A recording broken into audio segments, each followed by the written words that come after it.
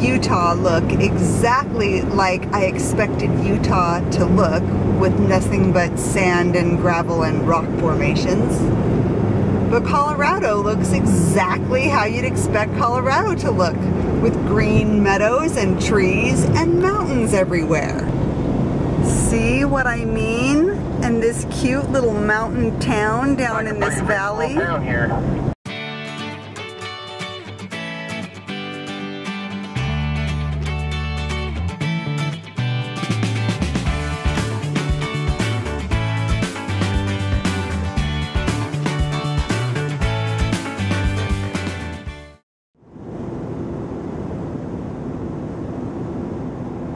Alright, we can either climb back up all the way over the way we came, or then go back down through Farmington, back all the way over. Farmington? Because there's nowhere to stay here around Mesa Verde? I can't find a place to stay around here. So these are the less than fun times driving in a schoolie, and up until now most of our experience has been driving in Arizona, a little bit of New Mexico, and a little bit of Colorado. Now we're back in Colorado again for the second time and completely unable to find a place to stay the night in our bus. This is the same problem we had last time we came to Colorado and had to stay in a very expensive RV park for the whole time. And another big problem is when you're looking at the maps and stuff, even if you're looking at like Google Earth and stuff, they don't necessarily show the elevation correctly. And so the places that I scoped out thinking, okay, we got this spot, isn't. It's totally not good. It's a horrible place to try to take a vehicle, especially of this size. I mean, even the Jeep, like, it was a four-wheel drive trail that we started to go up. Yeah. And it was total, I don't know if Carrie filmed any of that, but it was terrible. And we're having problems with the Jeep again, which we just had very expensively serviced, and now the transmission is slipping again, and so we don't know if it's like a permanent problem. We just don't know what's going on. We're having a bus life struggle right now, so... What's the engine temperature? Normal. 208, 210, somewhere right in that range. Alright. So we're going to take a minute to try to figure this out and see if we can find a place to go.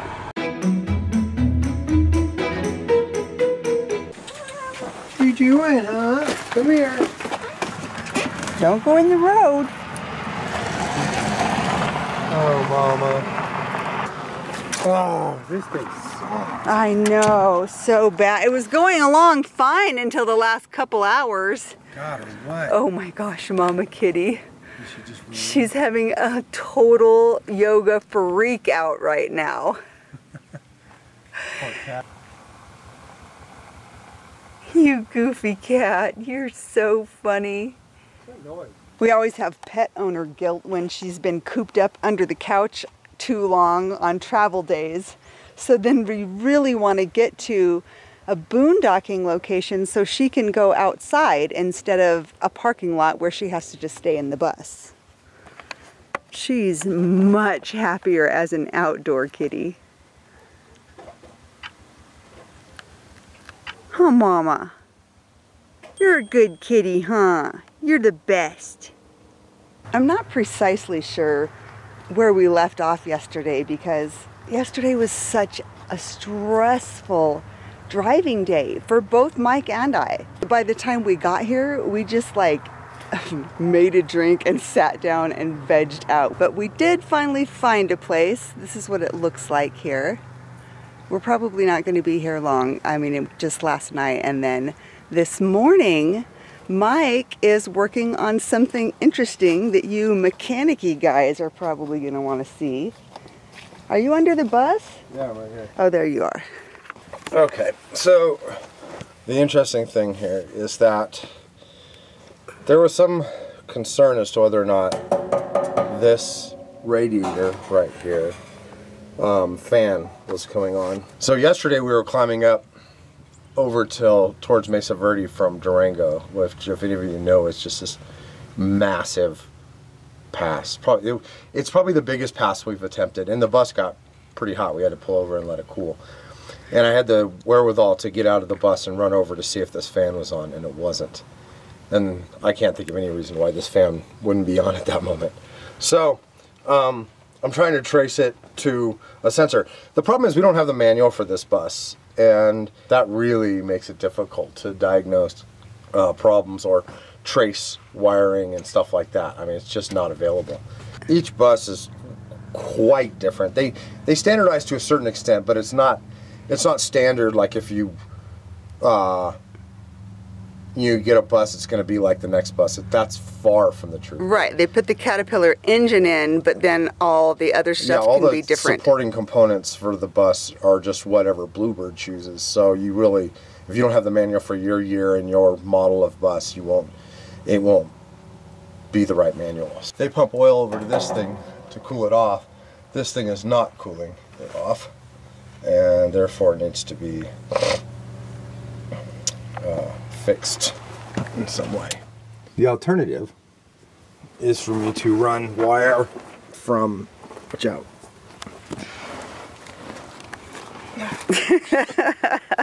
The rollout. No, I'm skinnier, it's easier. The alternative is for me to tie into this system here. If I had another relay somewhere, then I could tie into the fan system that I've already tied into. Who's having a little yoga sesh this morning? You are. Do you have what you need? I have a relay. Oh, good. It is really good. It's really, really, really good. Because now we can power this. What a relay is, for those of you guys that don't know, is that you generally don't like apply power to a large motor or something from just a switch. Okay, especially if a motor has inductance, it could burn out switches very quickly. And so you use a relay, and what it does is you can apply power across a relay, a very small amount of power, and it closes a big switch. And that big switch then is what allows power to flow through the motor. And that's what relays are for. So now, since we have this, which is really great, because I didn't think I had this. So now we need to tap that wire and feed power to this so that we can switch this relay. Pretty sure I can do this. I want to see what happened to my sign up here. Oh, right? That's just from driving. Like I didn't hit a tree or anything. All we did is drive, okay? We just bought this sign in Winslow, Arizona, on that corner, and it's already ripped. I can't even believe that. Here's the relay he just added. He just screwed it to the side of the bus wall in there. This is the one I ran from the switch all the way up.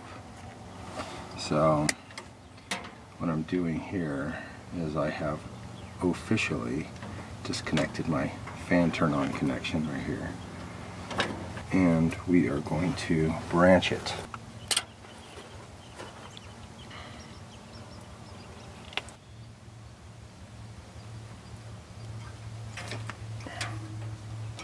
All I'm doing is branching my signal wire from the switch up front to here, and that's just making it so that we can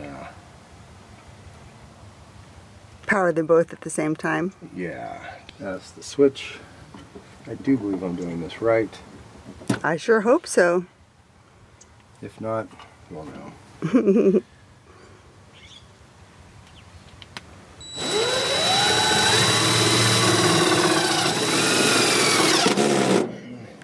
What? Get in there. What the hell's going on over there?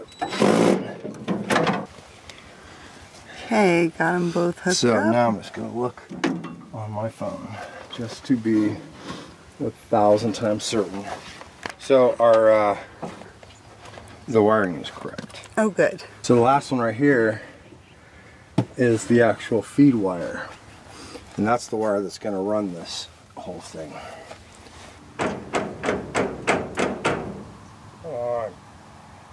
We've got to have that fan on. One of the built-in cooling systems hasn't been operating, and so the oil cooler hasn't been cooling. That's bad. So we didn't know this until we finally figured it out. So now, by turning this back on, we might have overkill cooling, which would be just okay with me. All right, go turn that fan switch on. Okay, ready? Yeah. Anything? Okay, turn off. Okay, turn on. Whoops.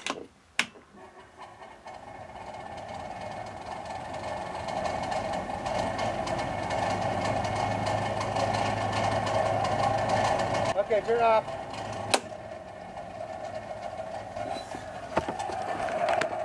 It works, it's loud. Something needs like oiled or greased or something in there. Yeah, I'm looking at it right now. See what it is. Cool. What, Mamacita? You're talking about it too? Are you helping, Dad? Good job. I've been out here digging holes. I thought it was to go to the bathroom, but she just digs a hole and then walks away and leaves it. She just likes to dig. She's the diggingest cat you ever saw.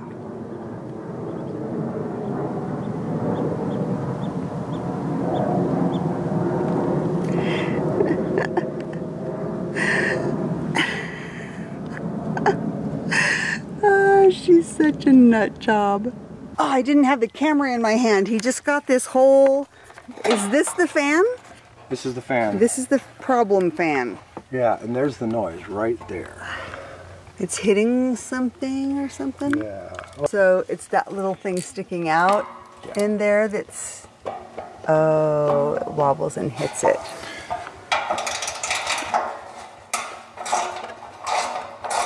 Oh, the motor bearing is pretty much had it. Oh. So this might be something we need to replace. Yeah. It's going to have to be through AAA bus. It's the only way I can even imagine getting it. Getting the exact right one, huh? Mm-hmm.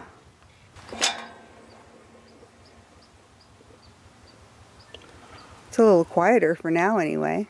I don't know yet. We haven't turned it on. Hey, go turn on. Okay.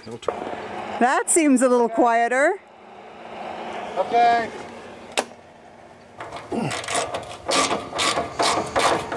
Oh, I guess we should turn it on one more time just to see. Okay. Ready? Yeah. Okay. Okie dokie.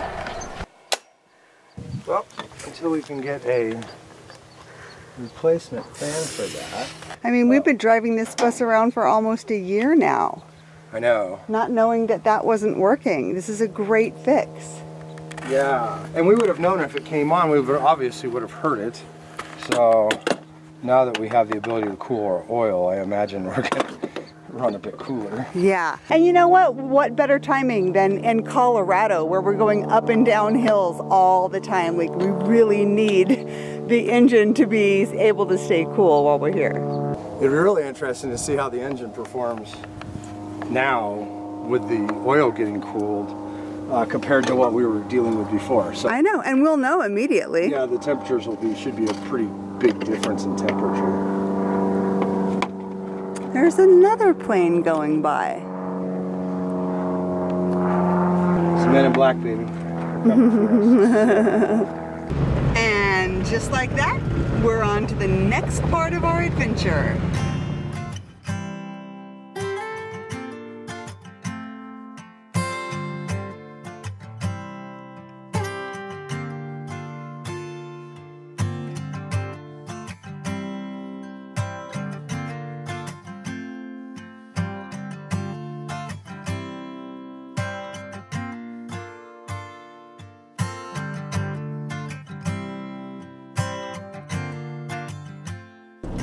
Cow crossing. Oh, go ahead, fella. Cow crossing in Colorado. Go ahead, little fella. Go ahead. Catch up with your buddies over there. Oh my God, you guys, there was just a major blowout explosion out of the back of the bus. Water just came gushing out massively all at once, and I saw pieces of plastic blowing out all over the road. I was running over them. There was nothing I could do, and I knew it was that plastic overflow tank from up in the engine. Oh my gosh, let's go see the damages. Where'd she go? Okay, let me go unlock her door in case she wants to go back in.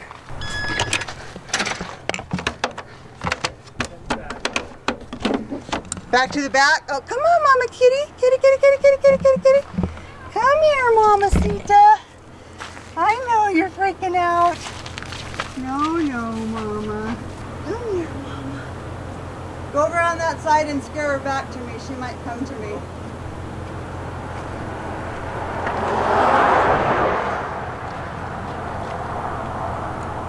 Are you going back in, honey? I know Dad left the door open on you. Sorry, honey. I'm sorry I had to grab your foot. Okay.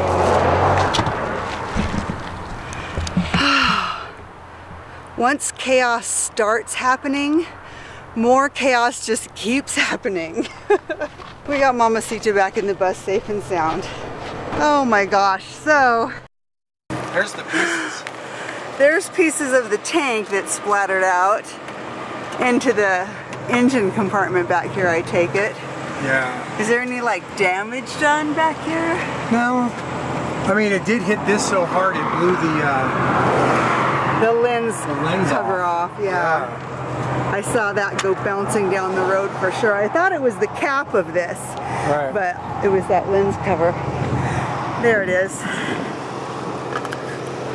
Got to get that back on. So, is there a way to bypass that somehow, or what do we have to do? Because that's going to be a pretty hard part to find. I'm not sure yet. There you go.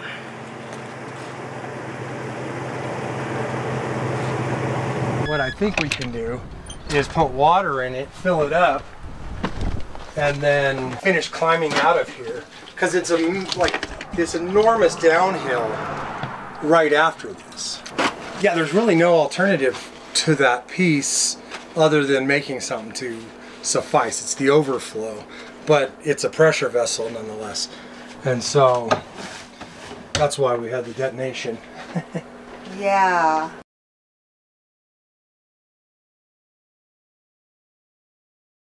You guys, I found source of water. Whoa. It's like a natural spring that fed the railroad. Right? They probably had a tank at the top. If you look up there, there's a measuring gauge for how much water Oh, that's a water filler pipe thingy. Yeah, and up there is the gauge for how much they put in at the top. Oh, up See up there? there. So up on top somewhere up there is the pipe to fill the narrow gauge railroad. Or the thing that's filling that, and that, well, the obvious source. So interesting and so lucky. If we had to break down, we broke down like, I don't know, half a mile even maybe from here, quarter of a mile? Maybe an Eighth of a mile? We That's true, we could walk if we needed to. Oh, I'm out of breath from walking around up in the mountains. Really? I'm not, that's so weird. I didn't even know, but we're like at almost 10,000 feet right here. Yeah. Like, there's probably a sign right around here. There it is, 10,022 feet. Like this is where literally right where we're pulling out from. Yeah, we popped like a block from that. Yeah. Maybe, let's see. Here we go. 500 Right feet, 600 down the feet, road. Oh, yeah, 700 we're right feet there. maybe. There's the place we just got the water. There's us. Yeah. That's crazy. So lucky, so lucky, so lucky. Okay. We are very lucky in our unluckiness. Like, it seems like we have little problems on the side of the road all the time, but they're always little problems that are easily overcome. So, So far. yeah, knock on wood. There's the right end and the left end of what used to be our water tanky thingy. Yeah. What is it called? The overflow or something? Yeah, it is the overflow. Careful, this could burp. Oh, okay. Need to stay back.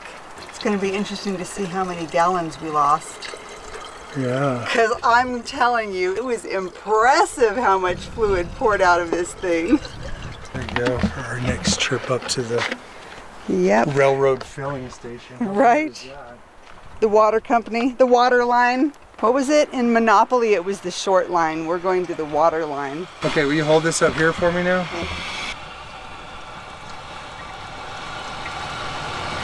Okay, let's go get some more water. We're literally at the summit now. So all we have to do now Let's get downhill. is go the other side. It's literally like almost a, well, there's a couple tiny little climbs between here and there, but it's a pretty smooth downhill all the way to Alamosa after this. Oh, to Alamosa? All the way to Alamosa. Oh, I thought we were going to have to stop at some other town before we even made it to Alamosa. I don't have a solid answer for this yet. We'll find out. Yeah, this is crazy. Like, how lucky is this? I couldn't believe it when I came around the end of that house, because I was thinking, oh my gosh, there's not going to be a water faucet at this house up high in the mountains because there's no water here. There's no water company here. But then I heard the trickling of water. I couldn't believe it when I found this pipe. As soon as I heard the thump, I looked in the rearview mirror and I saw all the steam and I knew what it was right away. But your voice, man. Then came me on the radio. Oh my God! There's plastic! I'm telling you, it's because there was such a prolific amount of fluid coming out of the back of that thing. For a second, I literally thought our entire engine had blown. That's how bad I thought it was. That's how bad it looked, okay? It looked bad. We just flew through a jet wash. We're in a flat spin. Engine 1 flamed out. Engine 2 flamed out. You know, I can't say that I'm surprised. Our bus is how old? 20 or 30? 30 years old. 30 years old? Yeah. Plastic doesn't just last forever. I mean, we're lucky it even lasted as long as it did. Sorry. Okay, it's just water.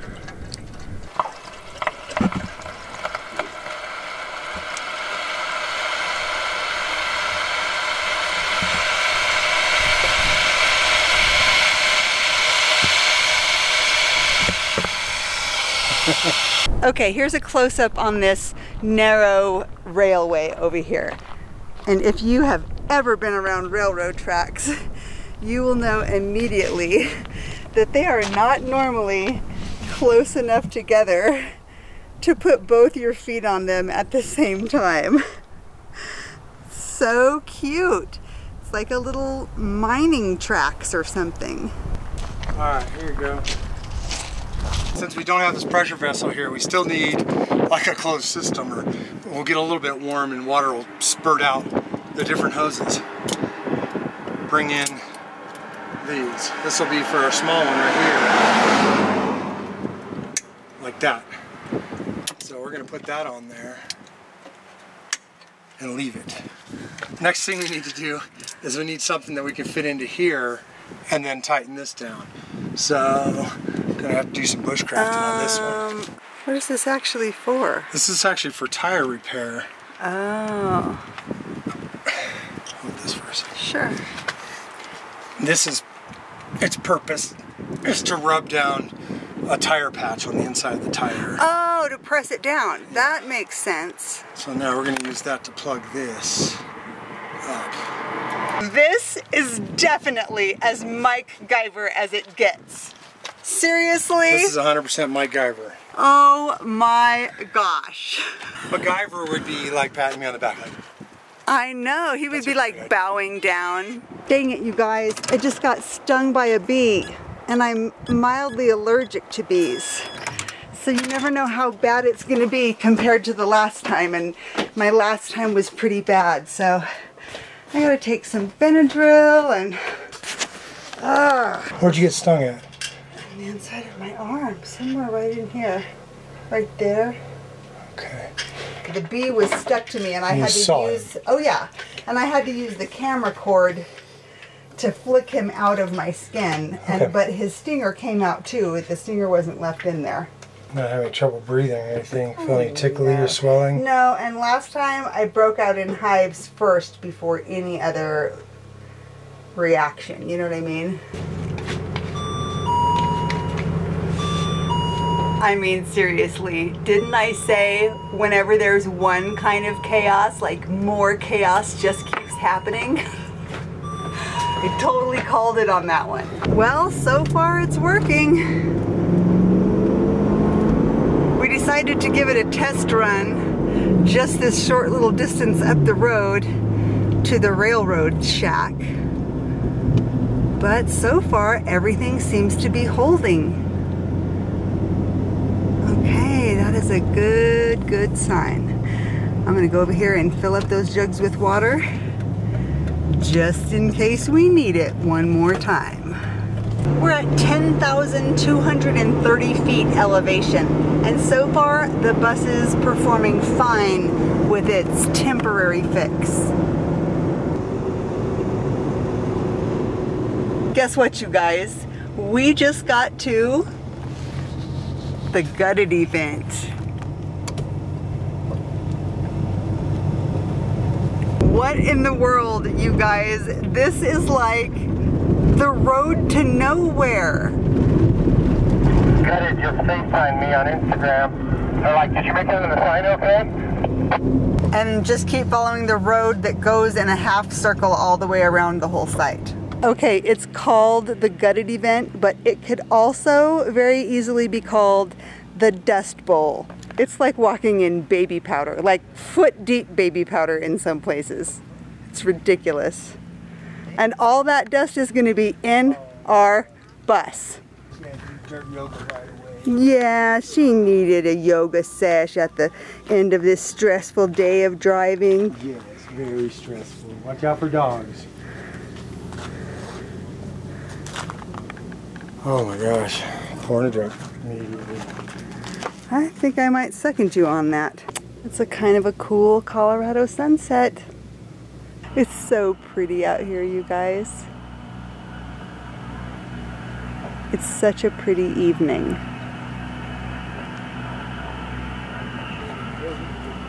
Okay, you guys, we're gonna go hang out behind the scenes of the filming of the little opening ceremony of the gutted event. And the schoolie team over there. Welcome to Gutted.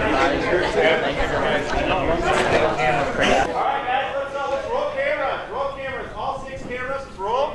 And set and action West. Hello everybody.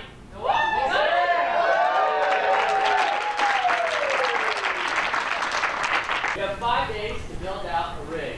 We have a van, we have an RV, and we have a school bus.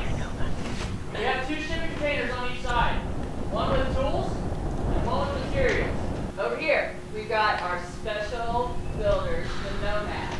You each will have access to the Nomads once a day for 1 hour a day. You will have all 4 of them to yourself for that hour. So over here, we have our judges. Round of applause. Round of applause.